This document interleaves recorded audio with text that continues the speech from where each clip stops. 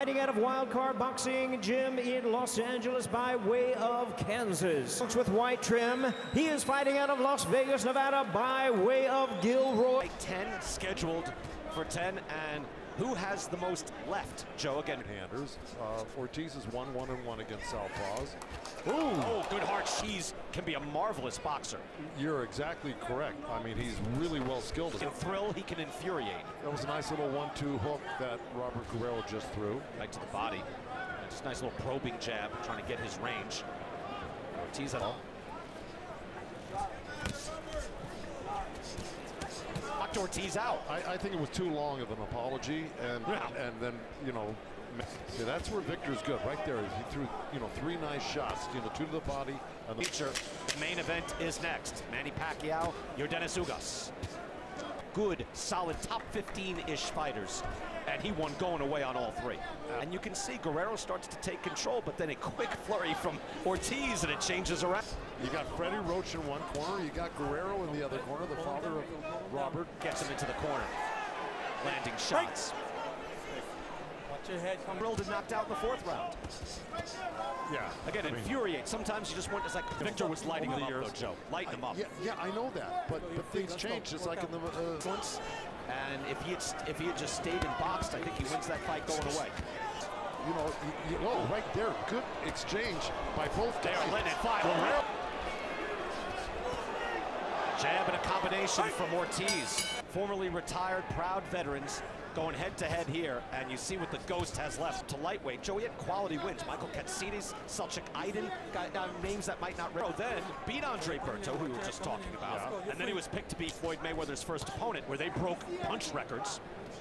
So Guerrero has been through it, and he's back for more. Fight.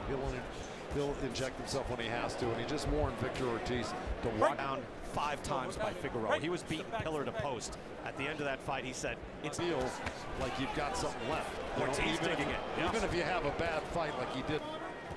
That's over the eye now. You can see over the right eye of Ortiz. It's the right eye of Ortiz. For the break, box. Final seconds of round number 3 here in Las Vegas. But looks like they got the, you know, I think they have, let's see who the cut man is. No, they don't look like they're washed up guys. I mean, they're not fighting like that. I think they're fighting like guys that don't.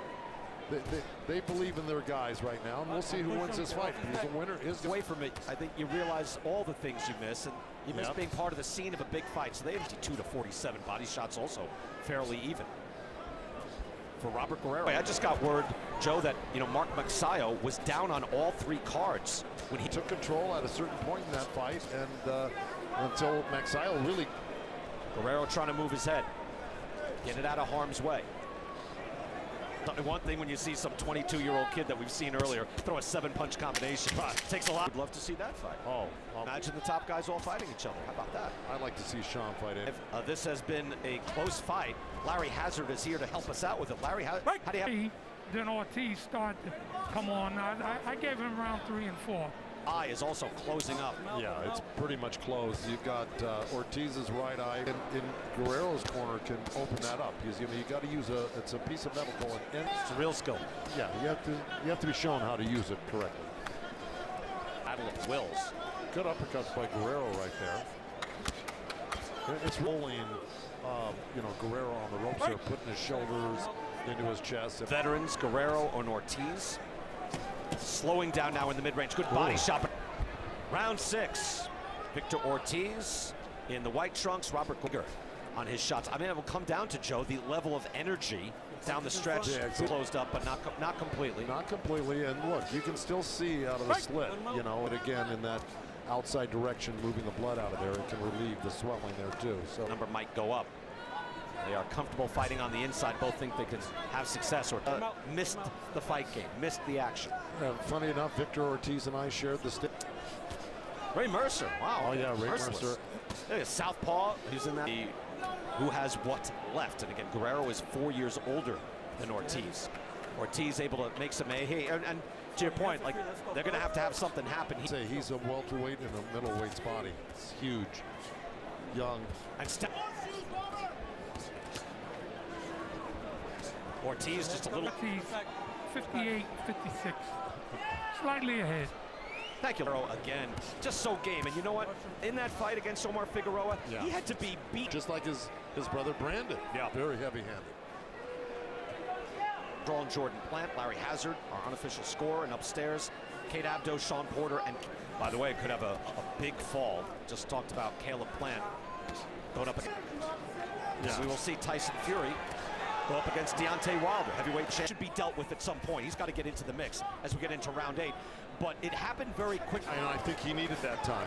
Yeah. He has to learn some things that heavyweight championship of the world. And here, Guerrero and Ortiz, and still 3 rounds to go. And they're kind of both doing the same thing. Right. You know what I mean? The styles know what to expect, and they know what's coming back at them. So that's why the give and take is. Punches landed. There's no separation. 102 to 102.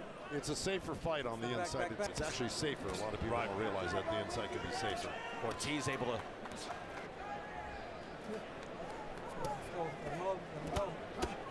A lot. And again, long amateur career, successful amateur. So just a lot of rounds in the. But I keep contending. He looks better physically. Says he trained harder. Yeah. Body seconds of this round, and this will give the crowd a little bit more excitement, and you can snap a little bit more, and there'll be a little more action from these two. Now they slow down again. There's the burst. Guerrero goes to work. Whoa. Crowd is with this fight. They're giving it their all. They train hard. They've given us a lot of great years, a lot of great fun. And even Carlos Castro, Oscar Escandon. Yeah. I mean, we've seen wars here today in Las Vegas. What can he do against Manny Pacquiao? We'll find out next. Combination there by Guerrero. It's kind of hard to tell, but I think he has. I think he landed those good shots. And here we go. Let's see who wins this round. Whoever wins this may be needed to win this fight. 10 to 12. But yeah, these guys have really given it their all for their age, to this final round. You know, he's smothering Guerrero's shots, and he gets his shots in. Yep. Yeah. That's nothing. Like I said, it probably will come down to this round.